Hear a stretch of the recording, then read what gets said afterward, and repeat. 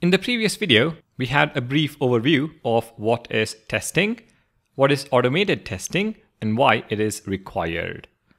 I also mentioned we will be learning how to write automated tests with Jest and React testing library.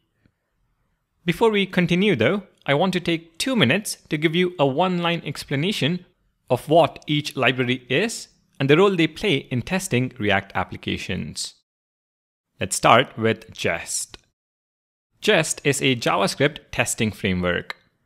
But more importantly, in the context of the series, Jest is a test runner that finds tests, runs the tests, determines whether the tests passed or failed, and reports it back in a human-readable manner.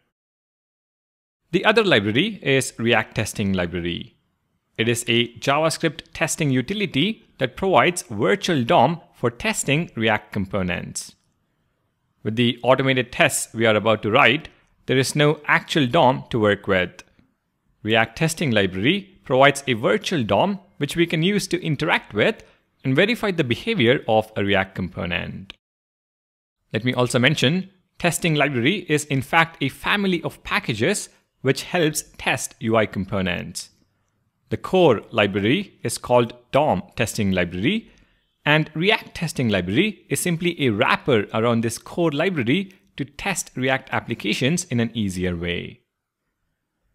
Now we will be learning more about the two libraries as we progress through the series, but I felt it was essential to set some context as to what the two libraries are and to clearly state that one is not an alternative to the other.